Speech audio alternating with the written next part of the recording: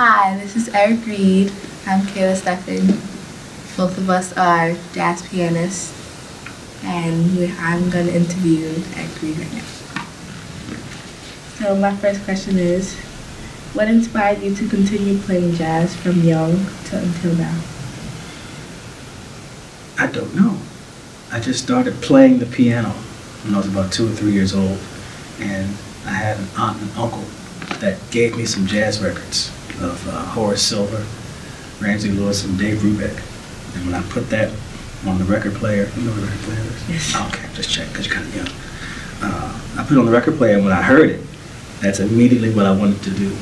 So I tried to play everything that I heard, and I hadn't heard it live until I was a teenager. So I didn't even know that these guys were still alive. Some of them were dead, like Clifford Brown, Charlie Parker, by the time I was born.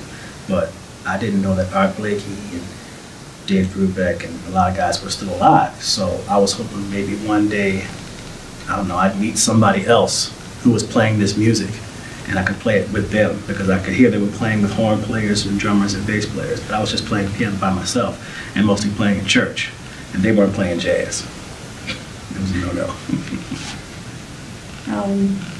My second question is, what do you consider yourself your greatest, most memorable moment of your career?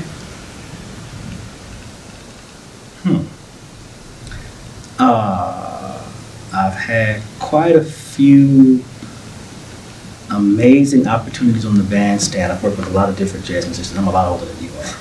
But I remember when I got a chance to sit in with Art Blakey, one of the guys that I heard when I was young. So that was a tremendous experience. And I got a chance to play John Lewis's music. John Lewis played piano with the Modern Jazz Quartet. And I got a chance to play his music with him conducting with a big band. And I used to go over to his house. We used to play duets. I played with Wayne Shorter. That was pretty memorable too. Freddie Hubbard. A lot of the guys that I grew up listening to on records, again, I didn't know I was ever going to meet them. And I wound up playing in their bands 20 years later. So I've had several really amazing moments. And then I've got my own bands that I've worked with. I work with a lot of young musicians. So I'm always inspired by them. And then, of course, getting to talk to young people who are also interested in the music. So this is a very inspirational moment as well. I'll remember this. Okay. If you had to give any advice to a young pianist like myself, what would it be? Smile. It's important to listen to the music. A lot of times I talk to young musicians about the jazz records that they have in their collection, and most of them can't really tell me that they have more than 10 jazz recordings because they listen to everything else. So I bump into a lot of young jazz. You're how old are you? You're 13. Oh, very young. I bump into a lot of young jazz musicians who they aspire to be players, but they don't really listen to the music. And I look at I said, give me your iPod. So I look at their iPod and I scroll through, and they have everything but jazz. And I'm thinking to myself, well, how will you ever learn how to play the music if you don't listen to it? So I guess that's the best piece of advice I can give to young jazz musicians, is to listen to the music. What inspired you to play piano? I was born with that gift. When I was in my mommy's belly, God said, poof.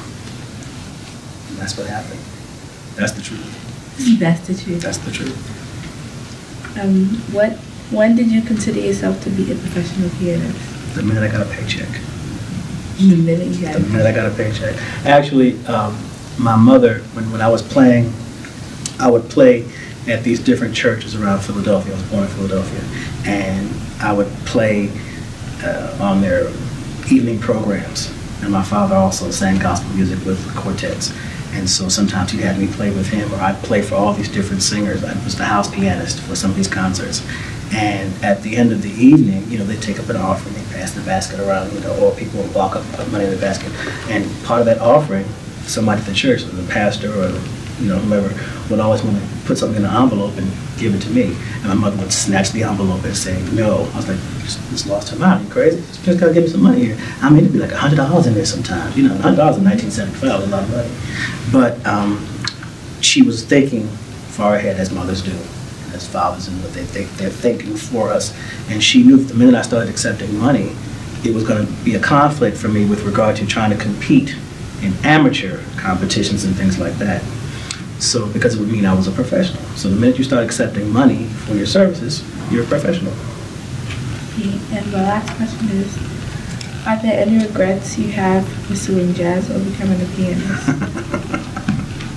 Not so much regrets, but just things that I wish I could have done differently. I don't regret the decisions that I made, but I still wish I'd made different ones. Does that make any sense? So it's not so much a regret as much as it's like, that could have gone differently, that kind of thing. Because I'm pretty comfortable where I am. You know, I work playing the music that I love to play, get to travel all over the world, and I get to meet and talk to people who ask me very interesting questions.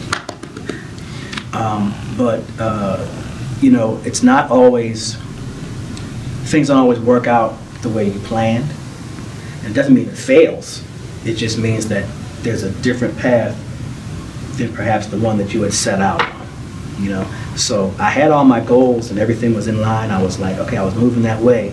And then things just changed, because just because you're going in one direction doesn't mean that everybody else is kind of, you know, going to be going in that direction with you. Because, you know, you're not on the path by yourself. You know, you need people's help. You still need your parents' help. You need, you know, musicians to hire you and to validate you and listen to you and critique you, things like that. So it's good to have some direction, but you have to also be open to the possibilities of where you might wind up going. You know, because even though you're headed that way, you might wind up taking a sharp left, you know, but still stay on some type of continuous path. Did I answer your question? Yes. I answered several questions, okay. Well, those are all the questions I have for you today. Can I ask you a question? Yes. Who are your favorite piano players? My favorite piano player is Bud Powell. Whoa, is that right? Yes. You know any Bud Powell songs? Yes, I know Blue Flat Blues. Don't really know the names, but I know his album, his record for when he went to Paris. Mm-hmm. Oh, okay. In the 1960s, yes. 1950s actually, okay. And how long have you been playing piano? I've been playing piano 3 years, going on 4. Okay. You ever play classical music? No. Nope. I'll play one classical song. Okay, but mostly jazz. Yes. Do you like any pop music? Yes. No, don't be ashamed of that. You like Adele? Oh, I love Adele. Of course you do. You like Alicia Keys? Okay. I love her. Okay, all right. Okay. Do you have any jazz on your iPod? Yes. Okay. I have this jazz. Jazz representative. Okay. And what else? What about? Duke Ellington and Bud Powell. Artato? Yeah, listen to some Artato. That's gonna blow your mind. He was phenomenal. Blind. Blind. Yeah. You won't believe it when you hear it. You're gonna think it's for piano players. Thank you so much. Well, thank you. It's my pleasure meeting you. You too.